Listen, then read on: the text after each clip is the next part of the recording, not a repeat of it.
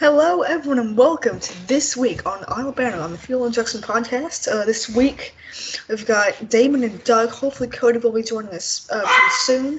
That was my dog. Excuse me for that.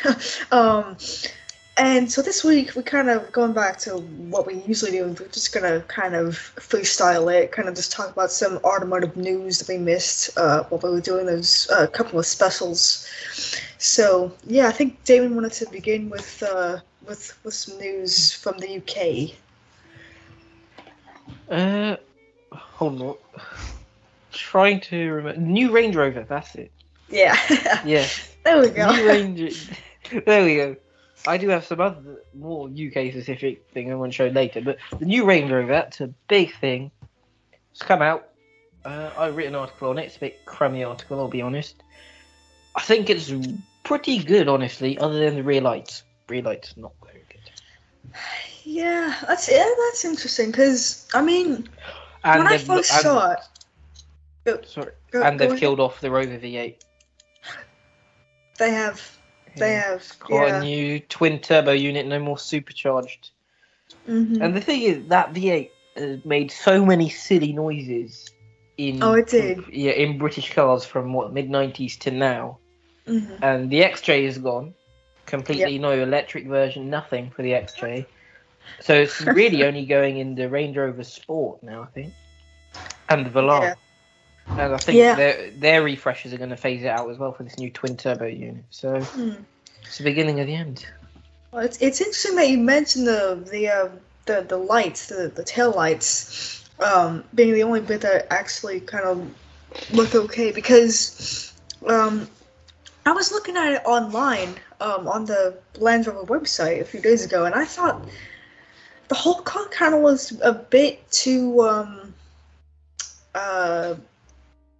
what's the word I'm looking for? It looked a little bit too sterile, you know. It's like it was like over designed. It's like they tried to make it look too modern and futuristic and like not. It doesn't have enough character lines, you know. It doesn't have that kind of nice, elegant, flowing. It's just like a big slab of metal, and that's kind of it, you know. It doesn't have that old kind of charm. You got the character lines. You got it going down like that, and it goes down again, and kind of goes like that, you know. So been too sterilized. Yeah. Been too modernized. Yeah. Kind of like the new Countach. Oh my! Don't even get me started on the new Countach. Honestly, we've already done that episode, I think. But we did a while back. It's been a bit sterilized. I think all around has been a bit sterilized. But the rear lights are the worst because there are a lot of character in normal Range Rover rear lights. They've always had that kind of square block thing from the original ones over to the 2000s ones, even to the last one, they had a similar style light, admittedly with a little bit of change. It's completely different. Now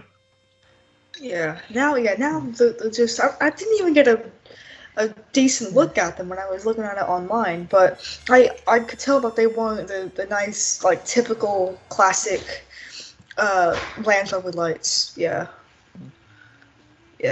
it's I don't know what they've been thinking lately, honestly, because you said they killed off the V8. They're going to this twin turbo thing. They made the new Evoque looks too sterile as well. It doesn't have all those nice character lines they used to have. Honestly, the Discovery, that thing is cross-eyed. It's been cross-eyed since like 2016. I think what Range Rover have realised is that as long as they make the car look different to the old one, people will go out and buy it. What they've done is they've realised their brand image is strong enough. They can create anything as long as it meets emissions, is slightly more efficient than the old one, and slightly different looking to the old one. They're not even better, just different looking. It will sell. And I think they're taking the lazy way out with the new cars. They're doing what BMW did, and honestly, all it proves, it's only proving that people don't actually care what they buy. They just want to buy something that'll get them from A to B about 75% of the time. And then when they go to a party and someone asks, "Oh, so what are you driving these days?" They can go, "I've got a BMW, I've got a Range Rover, I've got a whatever they have, something just to, well, as as the slang goes today, they want to flex and go, ooh, look at me." Yeah. Imagine how many more Range Rovers they could sell if they'd make them reliable. They're supposedly saying they're retooling and restructuring the plant to hopefully eke some more reliability out of them, but it's still built by us, so it's still going to be terrible. But Yeah. That's terrible. But yeah, I mean that's my biggest thing. Technically, I never thought Range Rovers until you get way back. You go, I don't know, like 80s era, they were cool. I kind of like those models. Most of the new Range Rovers, I really don't care for. I don't know. They're too, I don't know. No, they're just not good looking. Yeah, they're just big. Okay, they're just big lumps of squareness, and that's it. That's kind of what an SUV is, but yeah. Yeah. I see your point, though. I see your point. Yeah. I mean, if I want to ride around in a tissue box, there's options. But I mean, sorry, Doug, you go first. I mean, I get it is hard to make an SUV look good because they are just a square in the front and a bigger rectangle square in the back. I mean, it's just what they are. But there is people out there doing it and trying to make them or give them some style.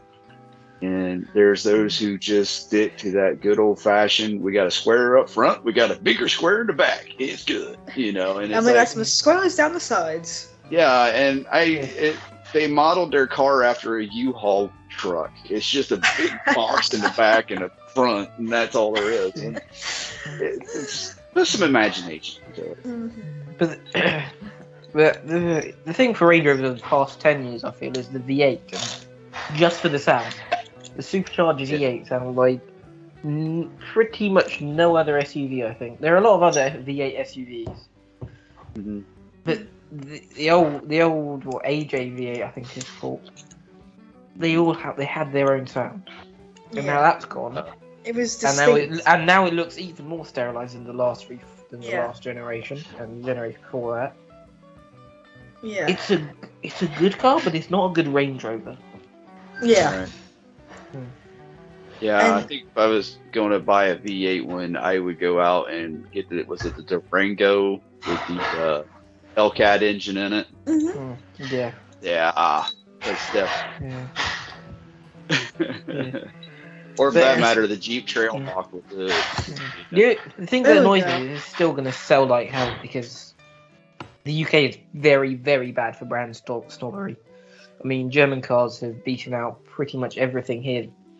The Mondeo was killed off by a 3 Series. That's why American cars never make it here, like Cadillacs, killed off by German cars. Lexus, they sell less than I think they sold 25 LSs in Europe. Because all of Europe, just 25. Wow. I think so. That's why they pulled all their saloon cars out of Europe. Mm-hmm. But because in a long time ago, German cars were built properly and very reliable. People think they're better, so they just keep buying them. And same with the Range Rover, they don't think they're better, but there's some sort of brand sense with it that comes with buying a Range Rover. Status. Yeah. It's like the people who buy at me factor. It's like it's the same people who buy G-Wagons and just ride around on the boulevard with them at slow pace so everybody can see they have a G-Wagon. Yeah, everyone can go, ooh, look, it has side pipes, and then they can all just, yeah. Well, come on now. I mean, side pipes, I'll admit, side pipes do look pretty freaking cool. But if that's your only goal, is to spend $150,000 just to go 25 miles an hour down the boulevard, just to go, oh, look at me, look at my side pipes, look at my G-Wagon, look at my big V8. Yeah. Come on. It's got a V8. Go make some V8 noises with it. God. Try to do donuts in your G-Wagon. Come on. That just end up on its side. Try to track it. Try to off-road with it. You know, try Now that'll end something. up on its roof. Will it? Will it? If you track a G-Wagon, what do you expect to happen when you have a toolbox on some low-profile tyres going around very, very quickly around a track? Yeah, but all the weight's in the bottom. So your center of gravity is very low. It's not in the top. That's how they keep them that way. That's why when they off-road them, they don't fall over on every little rock they come to. They actually do extremely well, which is an annoyance to me because of the fact that most people never take it other than, do laps around their cul-de-sac once in a while. Yeah. These things are serious off-roading machines, and 90% of people who buy them never take it out of there and actually experience what they can do with it. So, no, I think in 15 years' time for them to depreciate, and then we all go buy them, smash them around. Yeah. And then, that's why you could track one. I mean, you could do it. I would love to see a G-Wagon drifting. I think that would just brilliant. Yeah. Imagine V8 noises, the side pipe's shaking, and it's just going. Yeah. I got a YouTube to do when we're done. Yeah. G-Wagon V8 drift. I remember seeing do a full lap around a roundabout, just a full, just 4 tires spinning all the way around. Yeah, just all the way around, man. Just getting it. Yeah, I did like the Range Rover until this new generation. I liked all of them, probably because I loved the early ones, and so that just sort of trailed off. Even though the new ones weren't as good, but yeah. Mm-hmm.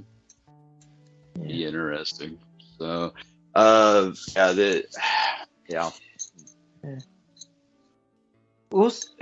Clarkson still has his Range Rover. I think it's 2008, 2009 one.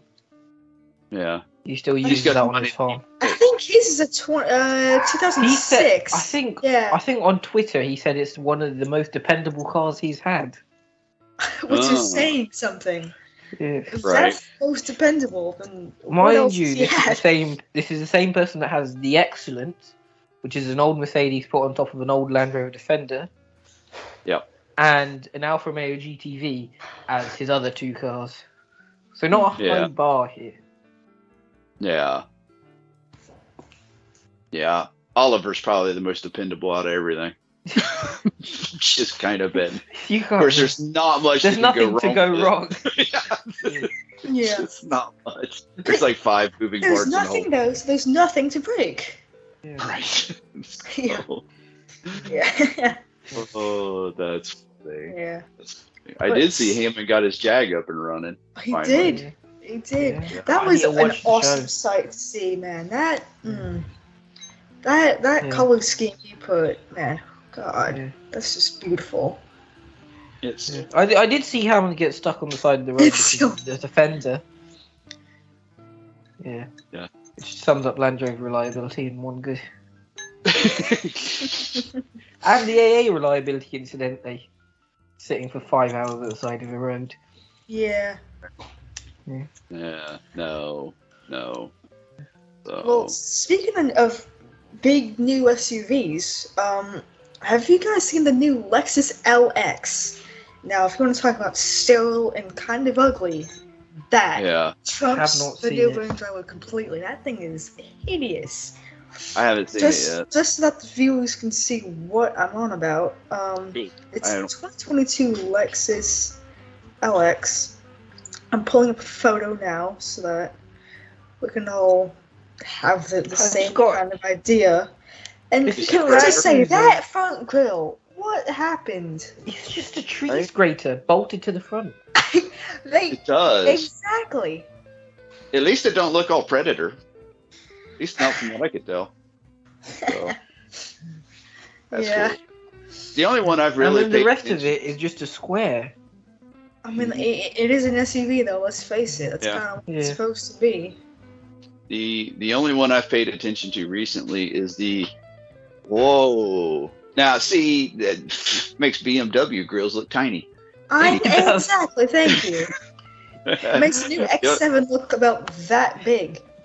Yeah. The only one I've really paid attention to recently is the new 2022 Land Cruiser coming out. That Wait, they're making another one of They're those? making an. I didn't see that. Huh. they're supposedly going to bring it back. So I was on the website a few days ago. I didn't see that. But okay, let's. because there was a thing on Drive Tribe, but that was a couple of days They're bringing ago. it back. Yeah, look at that. Okay, now that's hideous. That is truly hideous.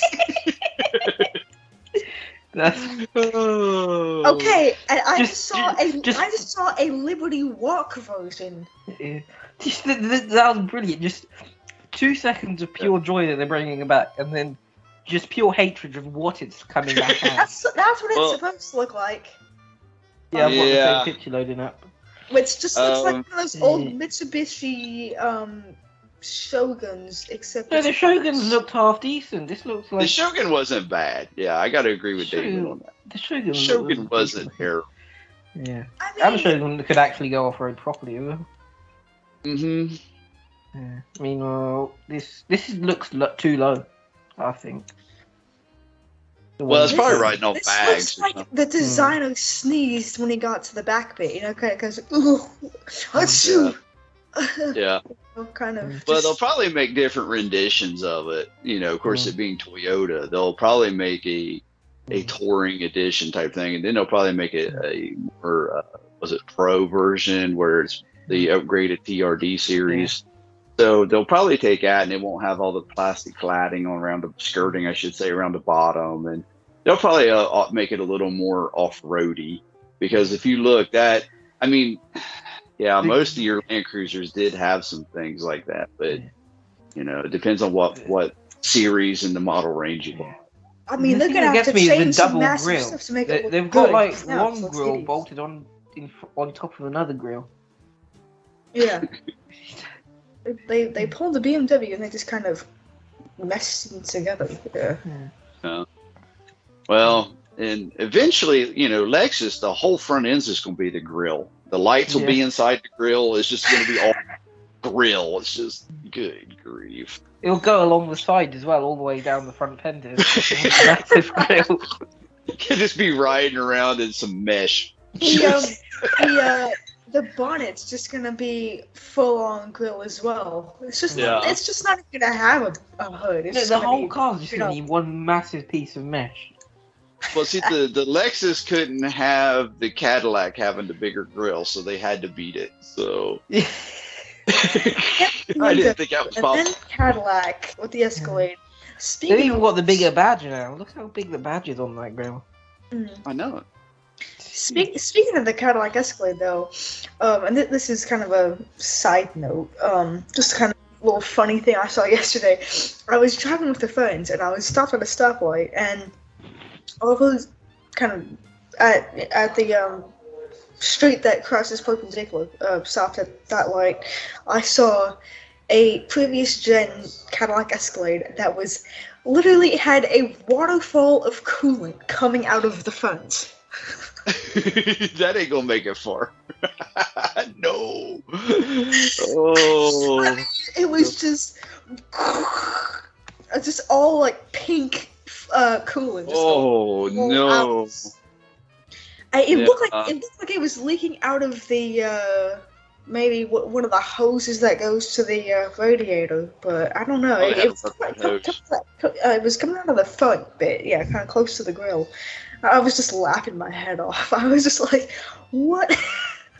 Wow. That's why you don't buy a Cadillac.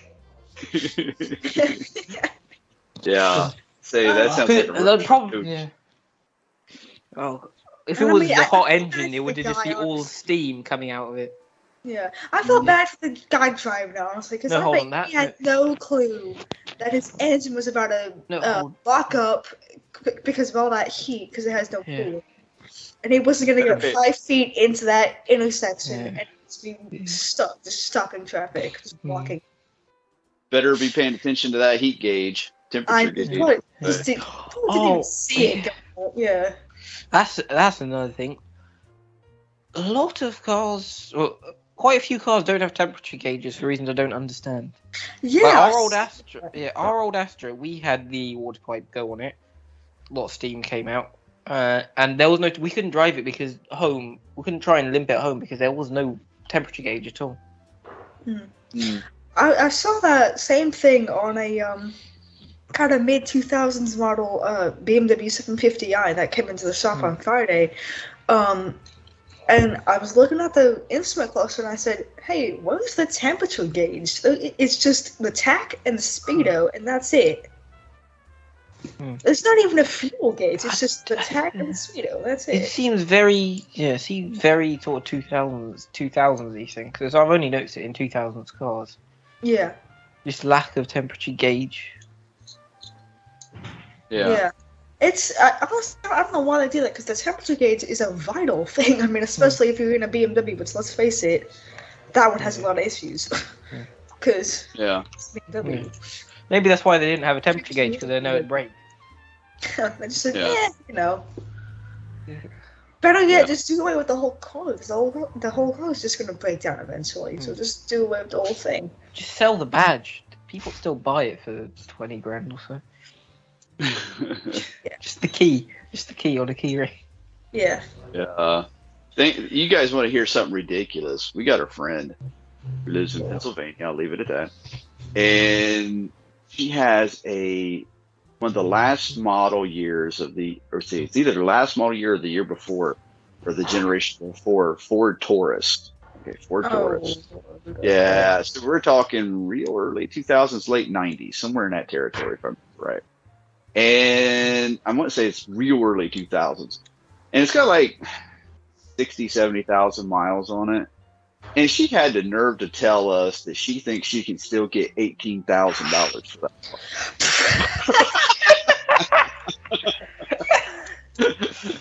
She's been spending too much time looking at UK Ford prices. I think she's been drinking too much wine. Been smoking too much pot.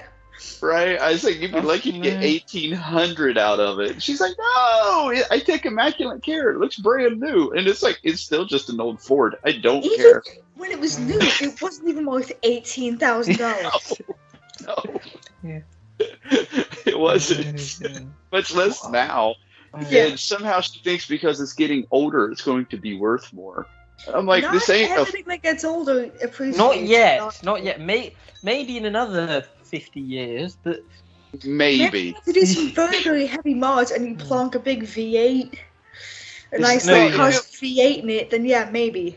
But no. Yeah, if you do the very good mod of scrapping it and buying something else, maybe. Well, if you had a SHO version, okay, but you still, even an SHO version in top-notch shape ain't gonna be worth $18,000. It ain't. Yeah, top-notch maybe like 8,000. What? So the Taurus, maybe. Yeah, so the Taurus is the big one. So what would be the UK? The UK never really had an SHO because we had the Granada Cosworth. They're worth quite a lot of money.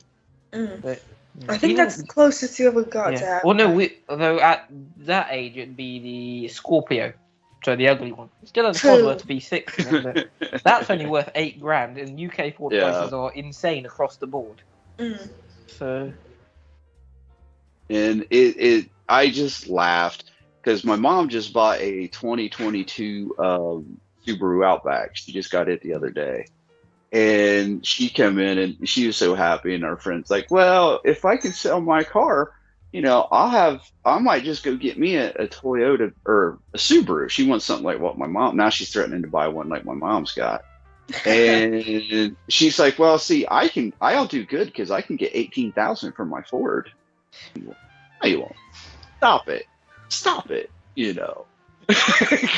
a Ford. Stop lying to yourself and to everyone in that house. Right. Exactly. So I'm dying if she goes to trade that thing in because they're gonna give her like $1,800 for it. And there was a dreamer on the look on her face when they said, "Yeah, we'll give you like $2,000 max for this." We're like, "What?" $800 if you fill up. Right. Because we're gonna sell it for $5,000 if you're lucky. It's like... I love when people have no idea what cars are worth. Yeah. No idea. There was a Dreamer on, It's just I can't remember if amazing. it was Auto Trader or Facebook Marketplace. A base model Ford Orion 1.6. So Ford Orion is like a Ford Escort, but with a boot instead of being a hatchback. Hmm. $9 grand. Yeah. Admittedly, it had about 40,000 miles on the clock.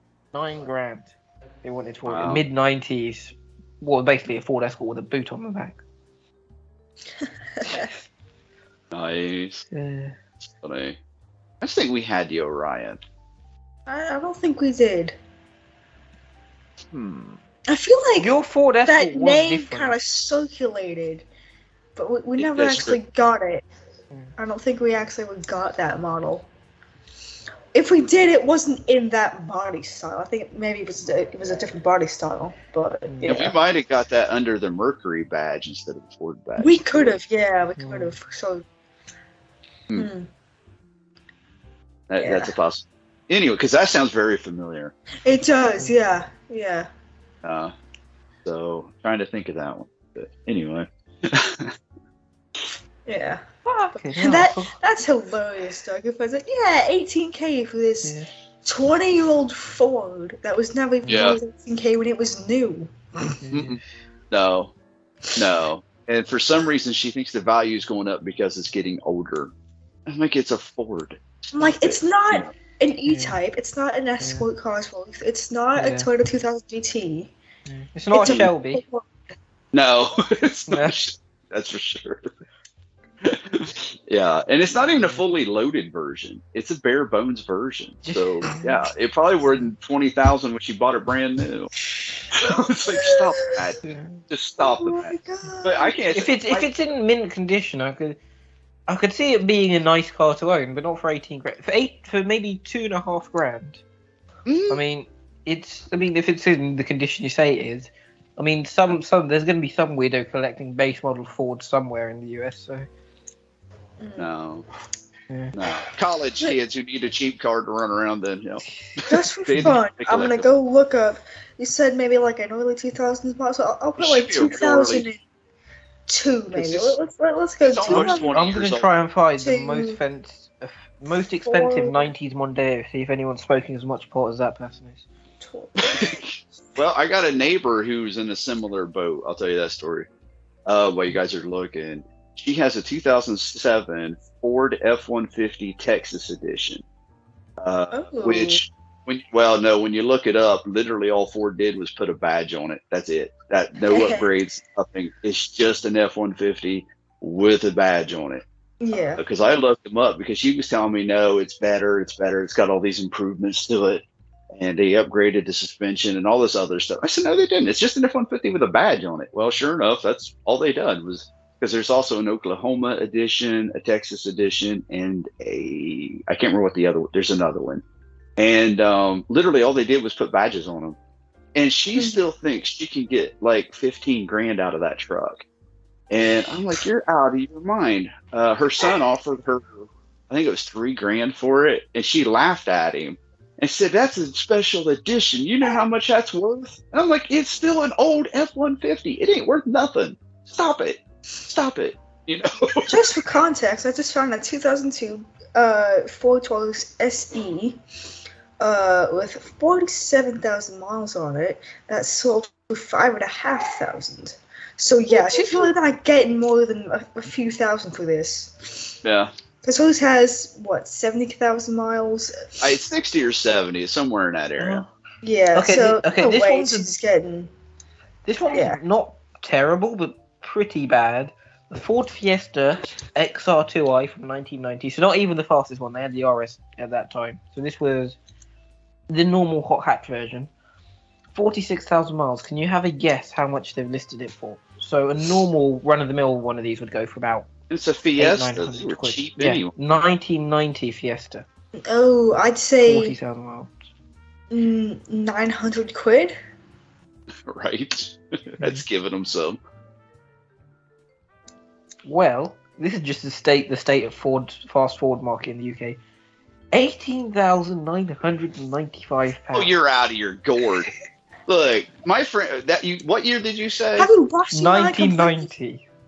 1990. My friend bought a Ford Fiesta around that time.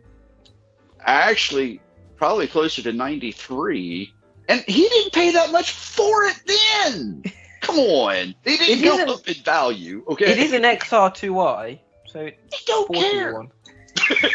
I don't care. It's Person needs their it's head not examined. like a Tedesco Cosworth or something. It's just You a can Fiesta. buy a Capri for less than that. You can buy a 2.8 Capri for less than that. This shows the mental health of our world. I'm telling you. Telling you. A lot of XR2s are about 15 grand actually. I the honestly Fiesta. wouldn't have said more than £1,000, but okay, 18,000. Oh, bloody I think hell. that's about $18,000 too A much. 1999 Ford Escort 1.8 LX. It has 2,000 miles on the clock.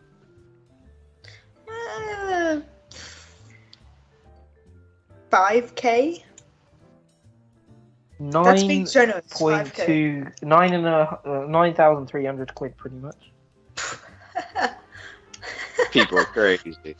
Okay, so do I want a 25-year-old Ford? That's not even a Cosworth. Do I want? Yeah, it's. Do about I want? A 10-year-old Lexus. Do I want a 1.8 litre Ford Escort, or do I want a? Let's try and find it. A Ford Audi Fiesta RS8. That's what I'll take for 10K. Or a Ford Fiesta RS 1800, so the actually fast one. Like, you could go buy a GT Mustang. At least you have a V8 rear-wheel drive and a stick. Exactly. at least you got for less than that, you can get a 45,000-mile Ford Mustang V8 in the UK for less than that Escort. Buy it. Is it a manual? You could put a grand or two with it and get a newer one that has the Coyote V8 to boot. Yeah, not in the UK, mate. Well, yeah. Ford Puma 1.6, 5 grand. We get Type R's for 3.5 grand, so I say that's a fair trade-off. Ford Probe. Oh Lord, that thing was awful when it came out of the factory, and it's still awful now. They were terrible. What would he be? My uncle, my granduncle, I think it would be. He had a Ford Probe. He had a lot of cool cars. Ford Probe wasn't one of them. He had an Escort Cosworth when they were around. So he had a few Capris, and then he had the worst Ford to ever be sold. He had the fastest car my dad's ever driven, which is a BMW 540i in the 90s. And I think it was chipped. So that would have been like an E39? E34, E39. Oh, E34. Okay, yeah, so yeah. Although I don't know if the 34 came with a V8, so... I don't think it did. I thought it only came with the M9. So probably an E39. Should be, That's a good engine, yeah. That's quick. The Probe is 4 grand for a 120,000 mile car. Yeah, that's about $3,999 too much. I never thought the Probe was a good name. What made him, want to name it after something an alien does to you when they abduct you? Because it was a disgusting, terrible hunk of metal. So, bad name for a bad vehicle. Yeah. Right. That was just one name I never got, Probe. Like, they're entertaining the Star Trek fetish with that. Right. I mean, come on. The Ford naming department had a field day on their coupes because they also named one the Cougar. Yeah.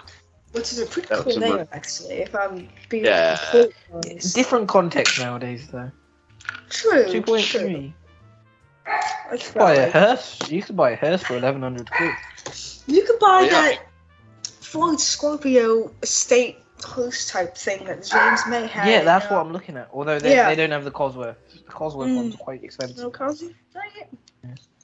Yeah, the 3 litre, even the 3, because the thing is the 3 litre. Cody is alive. Hey, what a phenomenon. He's doing the fashionably late business. Oh, I'm way worse than that.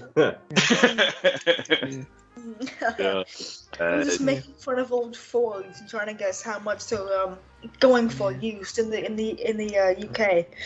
Oh, really? Which one? Yeah, are they're they all now? junk ones, but Just to give you some context, though, it's an old Ford Escort 1.8. LX. 1.8 LX that went for what was it? $9,000 it was on Auto. 9,000. What was that one that was 18,000? Ford Fiesta, 1990 Ford Ford Fiesta Fiesta, XR2i. For 18,000 British pounds. Anything that car wasn't 18 grand brand new. it wasn't. The XR2i probably wasn't.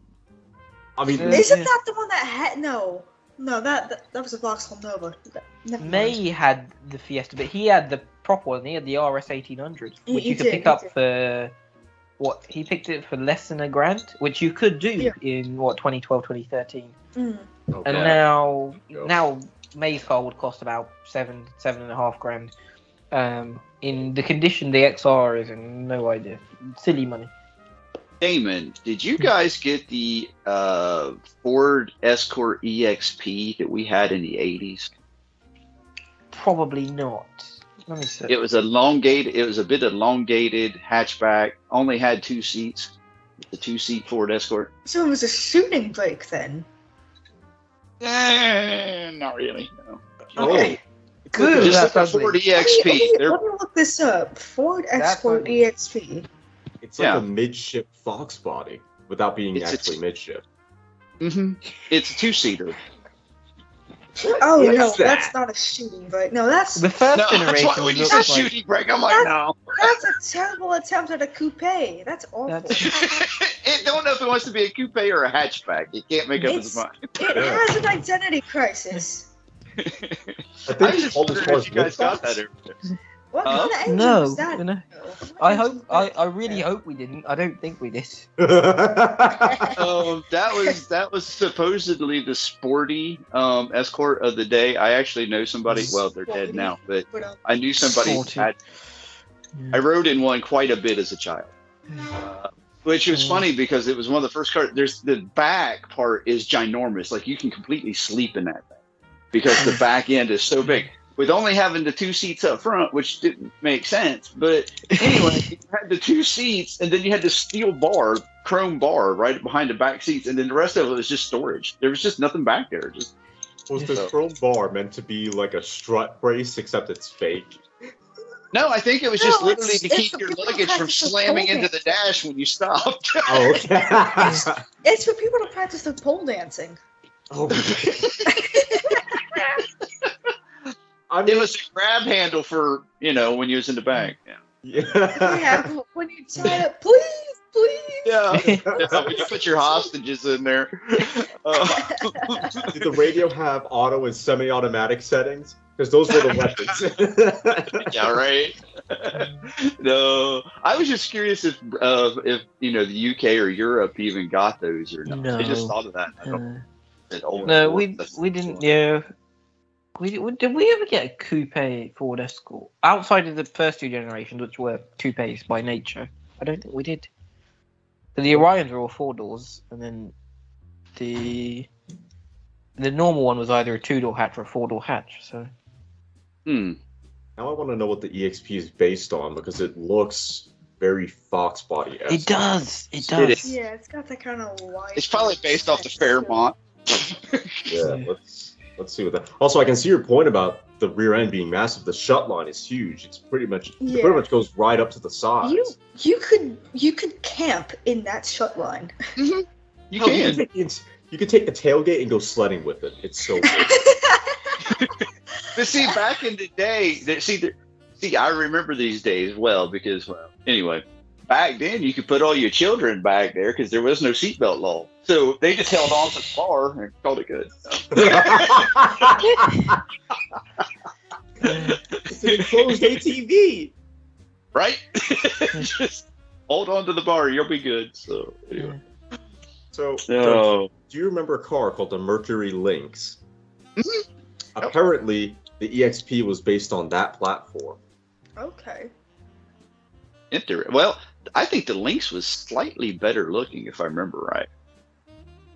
But both cars are hit. Let's do a side-by-side comparison. I was going to say, Let's see. for those who The don't know, Lynx. I don't know if anybody. No, I'm sorry. The Lynx was hideous. Is it maybe? It is. I remember it, but not terribly well. I've tried to block a lot of the 80s cars out. I really tried to block them out. After looking at American 80s cars, I can see why. EXP was far better looking, which is not a big accomplishment because it wasn't that. I don't know if any of you all could put the EXP and the links up on the screen so other people who might not know what they are could see it. But they best of American engineering. I'm telling you. We could do a little screenshot if you wanted. Or I think I'm already on it. Yeah. There's a Ford or Mercury link, which makes me think it was based on the American S. 98 tab laptop. I should have opened. I forgot how hideous those really were. I do. Oh my gosh. What year is that? Good looking, no. Okay, can we just focus on that hideous minivan in the background? Oh, this thing here. Like, I'm sorry. What? I think that's a Chrysler minivan. I think it must be, yeah. The wheels look familiar. But let's talk about the wheels on this for a second. This does not look 80s. This looks like a 90s hubcap. Yeah, that was probably stolen of someone's poor. Yeah. What's a 90s American car? You know what that looks like? That looks like Buick Park Avenue. That's the one I'm thinking. Principal out of Ferris Bueller's Day Off show. Even the color and everything. That baby blue and that body style looks like Ferris Bueller Day Off principal. His car. Yeah. I don't even know if that's technically a baby blue. That looks like a bad puke blue. Yeah, it's like a bad slate or something. I don't know what that is. Them 80s colors were... Look, y'all, I grew up in the 80s. It was horrible. I'm telling you, I have nightmares. It was beige, and beige. Go away. It causes PTSD thinking back on it. Okay, RS4 wasn't as bad looking as that, I think, if I can get a picture up of it working. I don't know if it'll show to people on video, but I think I can show it to all of you at least. If you screenshot, I think you can show it to the... I'm on my phone. Actually, yeah. Oh, you're on your phone. Oh. Yeah, that's why it's hard for me to screenshot and show things. Yeah. Well, what I can do is go find a photo of that car, then I can screenshot. That's the base model one. In 1983, they had the XR3i. What is this? Did they have the RS16? Was the RS1600 out? I'm not sure. Oh, that's the base model. The XR3i looks a lot better. This one's in much better nick than that EXP, but I think those hubcaps are even worse. They're just, There was no such thing as good hubcaps in the 80s and 90s, let's face it. I think they're just steel. Good hubcaps stopped in about 1979 and then picked back up again in about 2006. Well, now wait a minute. I'm curious to what you think was a good hubcap in 1979. Mercedes ones. Yeah, ones off Mercedes, yeah. I don't think there's anything anything that makes a hubcap cool. I'm sorry, they're horrible. Okay, but then let's go 1970. Because the ones in the 60s looked brilliant. Those like wire spoke wheels. Oh. Yeah, they looked good until one went rolling down the highway. Then you only had 3 of them. I'm kind of with Doug on this one. I don't like many hubcaps, mostly because it's so. It's sort of like how Ron Swanson describes skim milk. A hubcap is just lying about being a wheel. Right. Yeah. It is. Yeah, there we go. Oh, that's bad. Those are nice. That's the next generation one. Like, that was later 80s. Couch like casters. Those little. Yes. Yeah. Just not good. Yeah. Back when they thought. But can I just say, the 80s was a time good looking wheels now. Okay. Toyota makes fantastic looking wheels. Audi, BMW, Jag, they're all making. Even like Lexus. Even base model wheels look better now than they did years ago. Yeah. You know what actually looks bad now? Is all the aftermarket ones, like the BBS wheels and those, all those ones that try to look like they're from the 80s and 70s and 60s. I still say they work on the right car, on the period correct car. But yeah. Well, but anything outside of that. I saw an early 2000s Toyota Celica a few days ago with, I kid you not, Lego yellow aftermarket plastic wheels on it, and I've nicknamed it the Lego car because it literally it was hideous. It was so bad. It was so bad.